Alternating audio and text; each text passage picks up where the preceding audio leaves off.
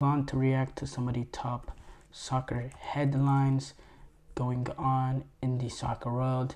This is a little bit tricky in the fact that my Wi-Fi has actually gone down, which is why if you're watching the stream, you probably see some of the effects of that going on right now.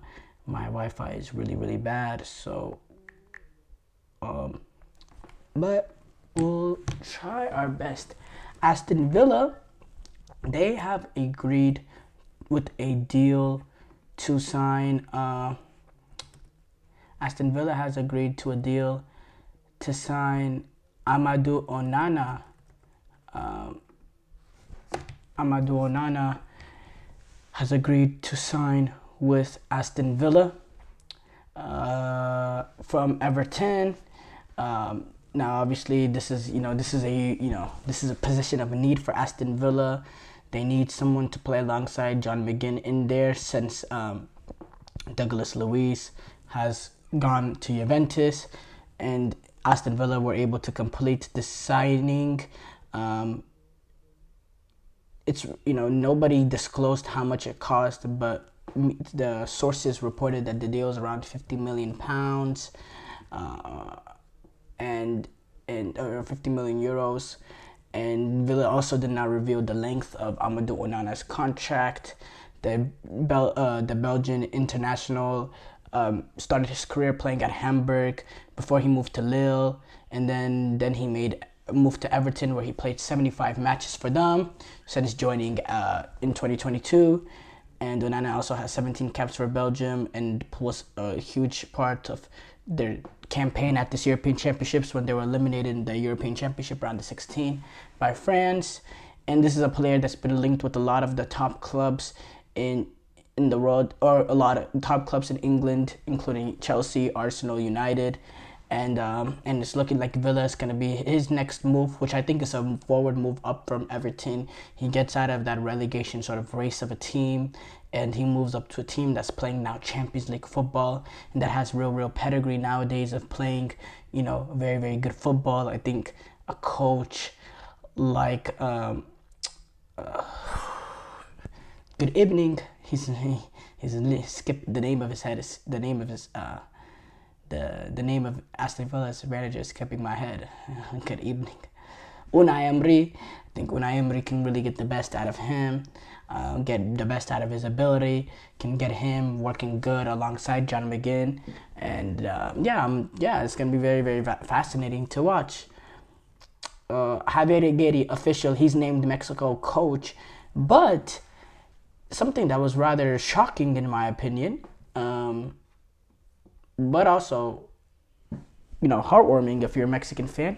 Rafael Marquez, he is gonna join on Javier Aguirre as an assistant coach for this Mexican national team. He's actually gonna leave Barcelona's B team to take on this role as the Mexican assistant. Now, Javier Aguirre, no real surprise there. There's been reports going on for a while, and the fact that he wants to or Mexico wanted him to replace Lozano. They wanted to make Lozano an assistant coach and elevate him to the head coaching position after the 2026 World Cup.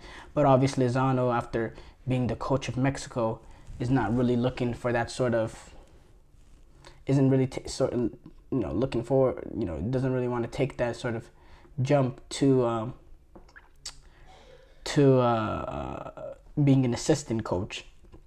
That was kind of embarrassing for him. So obviously he wasn't going to do that.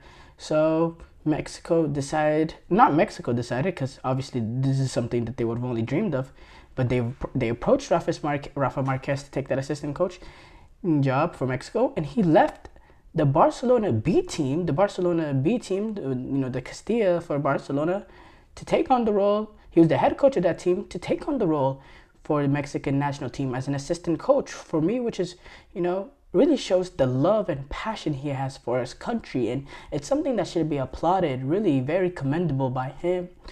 great show of character, personality, drive, effort, and shows his love for Mexico. And it's something I applauded because, let's be honest, going from, if you're the coach of Barcelona B team, you're putting yourself in a position to potentially take on the reins at Barcelona one day. That's a high role, in being the head coach of the team. It's a massive role, and to leave that role to be an assistant coach for Mexico, I mean, in essence, it looks like a downgrade, but it really isn't, in the fact that this now puts him in a brilliant position to take over the role of Mexican national team head coach after the 2026 World Cup. And it's actually reported that Aguirre is going to initially take the head coaching job and lead them for 2 years through the 2026 World Cup before he leaves the role for Rafael Marquez, who'll take the charge as they prepare for the 2030 World Cup. So it really shows the real love and dedication that he has for his country to leave Barcelona B manager to join Mexico. When FMF was talking about this move, both moves, they were saying this is what they said, Javier has a strong track record with experience and undisputed leadership in team management, while Rafa has great skill and talent development. Javier Aguirre led Mexico to the round of 16 in multiple World Cups. In 2002, where they lost to the U.S., that famous 2-0 game, and then the 2010 World Cup, where they lost to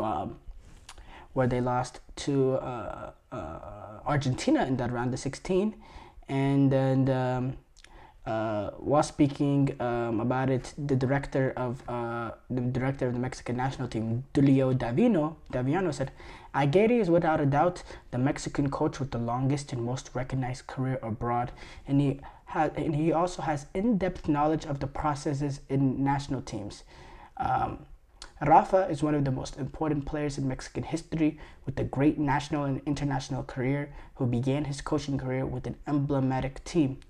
We have offered him to be the assistant until 2026 so that he can contribute his knowledge and then assume the leadership. I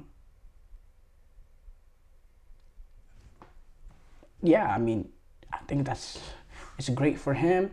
Now Javier Aguirre and Rafael Marquez, they have a journey in front of them. They have a Mexican team that really lacks that real quality. Let's be honest.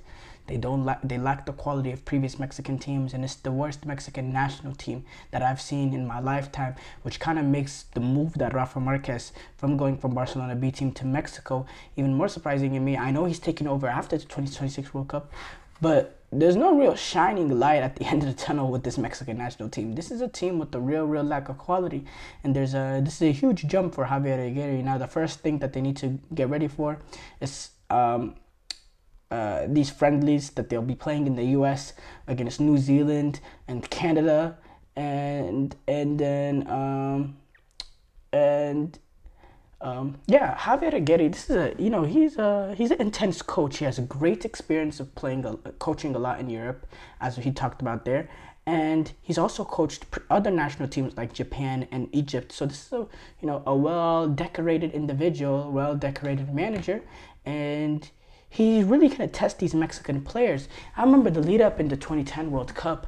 They played like 3 friendlies in 1 week in preparation for it, where they took on the defending champions Italy, they took on England, they took on Netherlands, like 3 top European teams within a week. And he was so clever in the way that he played 1-11 in one game and played a whole different 11 2 days later, and then played a combination in the third, which he managed the minutes really cleverly, and he did a great preparation for them and really tested them against top level.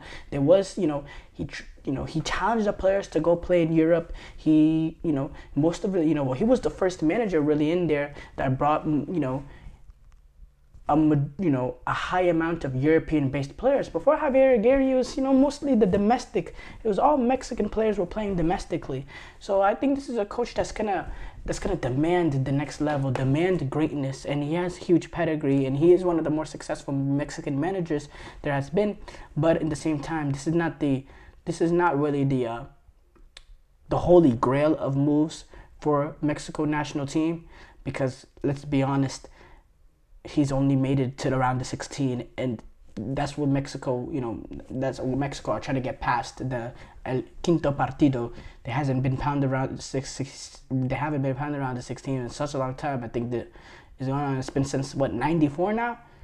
It's a ridiculous long amount of time, and they want to take that. That next step.